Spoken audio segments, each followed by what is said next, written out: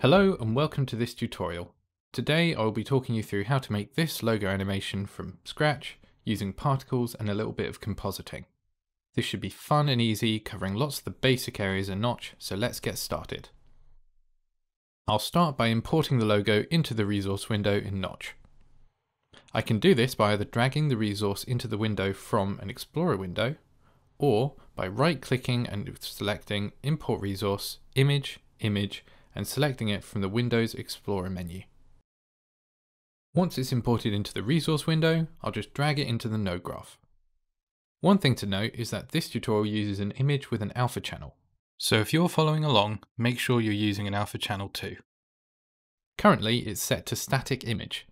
This means they won't update every frame, which is great in some cases as the image won't contribute to performance after the first frame, but we need the node to update to run our animation, so we'll need to disable this option. An image is just a source though. We need to add an image plane to render the image itself to the screen. I'll add an image plane to the scene, connect it to the root, and connect the image to the video node input. Now we can see the image appear in the viewport, but it's a bit small and stretched. For the size, I could try and frame this up with the perspective camera, but I always find it easier to bring in a camera node instead. I'll connect it to the root node, and then change the position Z until the logo fills a reasonable area of the viewport. To fix the stretching, I'll go into the image plane and set the aspect-based scaling mode to scale X. I could do it manually of course, but this way it's automatic, so if I change the image scale will update too. Now we can see our image clearly. For the reveal effect, I want to make an erosion animation on the image play in reverse, and I think creating an animation on the alpha image is a great way to do this. First, I'll add a video null to the scene to create a copy of the image. I'll then connect the logo image we added to the video null's input and select Preview in Viewport so I can see the changes I'm making as I go. Next, I'll add a channel boolean and connect it to the video null. With this node, I can switch around the red, green, blue and alpha channels to output a single or custom mix of those channels. In this case, I only want to use the alpha channel so I can edit it, so I'll select each source and set it to alpha. Now I've extracted the alpha, I'm going to add a fractal noise generator and select Preview in Viewport. This image is what I'll use to erode the alpha image by. By default, it generates a small image, so I'm going to increase it to match the imported image on both axes. If you don't know this already, you can either check the resource in the resource window, or just hover over the node in the node graph. I'll also increase the octaves for a noisier texture, and increase the noise scale a bit. Finally, I'll raise the gain to slightly increase the contrast, and reduce the animation speed to 0 so the noise doesn't animate while I'm trying to use it later. This should work well. Let's combine it with the alpha image. I'll add a composite image node and place it underneath the channel boolean. Remember that Notch uses a hierarchical node graph, so we need to make sure that the channel boolean runs first. Now let's connect the fractal noise to the composite image. I'll preview the video null again and set the blend mode to multiply. The fractal noise image will now multiply against the logo image and create a simple erosion shape. This isn't great for what we want though, there's too much of a gradient between the high and low values. To sort this out, let's add a color correction node. This node allows me to control various color channels in a node, but in this case it's great for controlling the dark and bright spots of an image. I'm going to use the in black and in white properties to control the erosion animation, and to save myself time in future, I'm going to add an envelope modifier to control both properties at the same time. Keeping the color correction node selected, I'll drag from the output of the envelope and connect it to the in black property and in white property. Now, when I change the envelope value, both properties change. Lastly, to reduce the gradient between black and white, I'll reduce the white value to 0.01. Now when I use this slider, I can move between complete darkness and complete brightness, with a simple erosion animation in between. Now the alpha image is ready, I will disable preview and viewport and add a new video null to the scene. I'll put it between the image plane and the logo image, and then connect the image we just created to its alpha image input to combine both my color and alpha channels together. Lastly, for the compositing, let's keyframe the envelope modifier to animate from off to on. Firstly, I'll go to the first frame in the scene and adjust the envelope modifier to be a value where the image is totally dark, and add a keyframe with the K button next to the property. Next, I'll move forward to a point at which I want the animation to finish, and move the value to a point at which the image is totally white.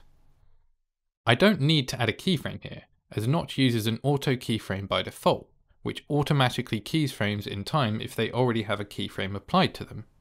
But if you don't like this, you can switch it off with the AK button above the viewport. Next, I'll quickly hop over to the curve editor and make sure the key interpolation is set to linear by selecting both keys, right-clicking, and setting the interpolation to linear. Perfect. Now if I jump back to the start of the timeline and hit play, we can see the logo animate. Now let's add some particles. All particle systems in Notch require a particle root, so I'll start by adding one to the node graph and parenting it to the root. Particle systems also need an emitter node to generate the particles, and because I want to emit my particles from the logo, I'll use an image emitter. I'll add it to the node graph and connect it to the particle root, then connect the image plane to the video node input. This forces the image emitter to use the same surface for emission as the image plane, so the scale and positions will match. Next, I'll add a point renderer and connect it to the particle root too.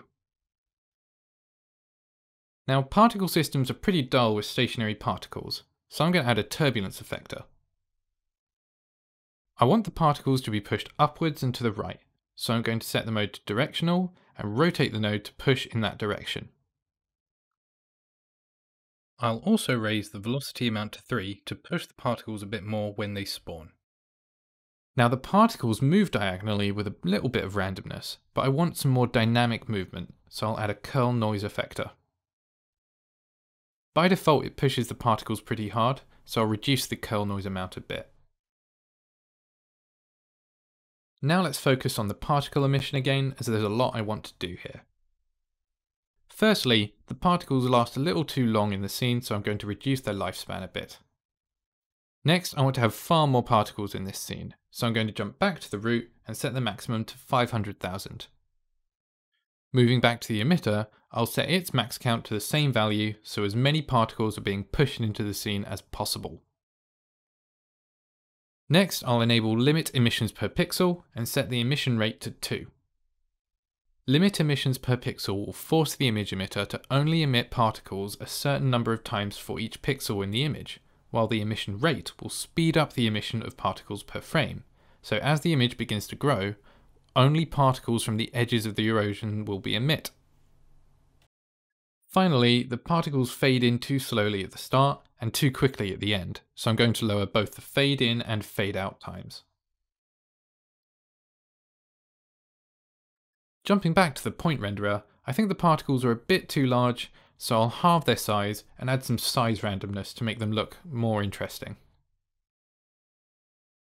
Nice, and that's the core of the effect, but I'd like to brighten up the particles with a little bit of glow.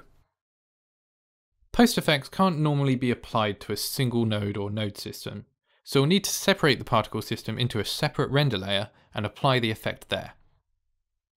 I'll start by adding a render layer node and setting it to additive.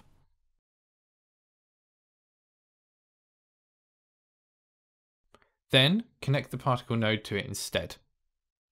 Next, I'll add a glow 2 node and adjust the properties for a nice effect.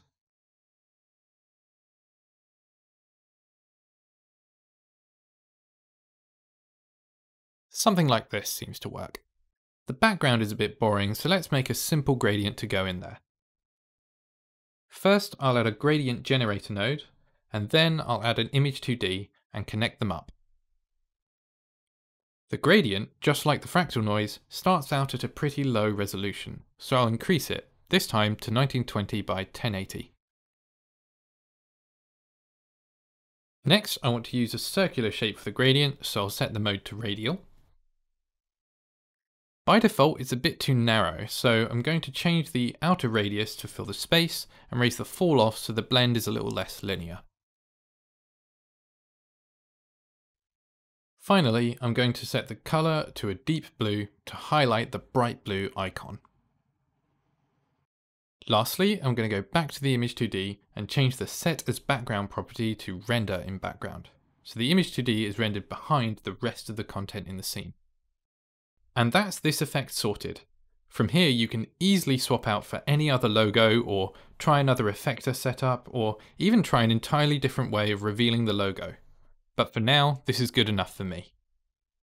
Thanks for watching, and I'll see you in the next one.